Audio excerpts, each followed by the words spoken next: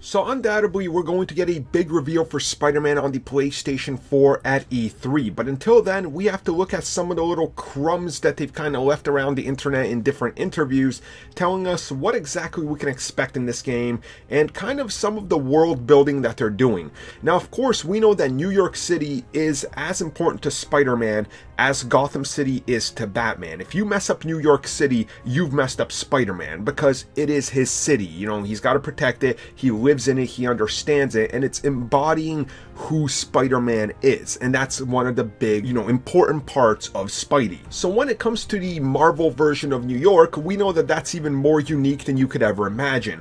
Various buildings and various features that aren't found in the real world are all throughout New York.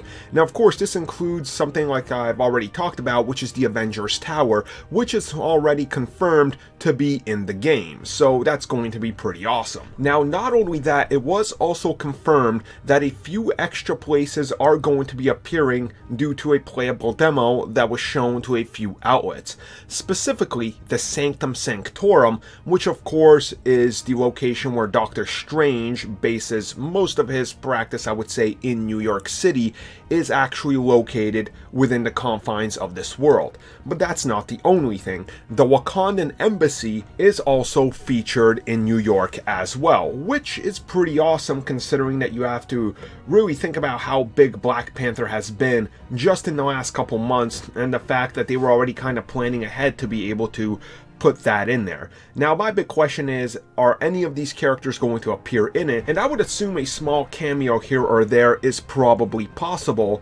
And then the bigger question is, since these buildings are here, what other ones could be showing up? I mean, I'm assuming the Fantastic Four Baxter building is probably going to be somewhere in there. We just haven't seen it yet, or they haven't retrofitted one of the other buildings to look like it.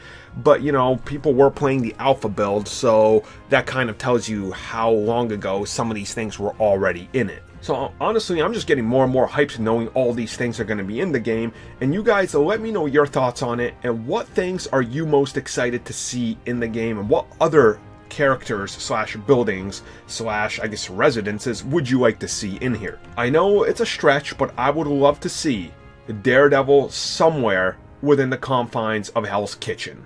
Something like that, maybe even team up with him. I would love that.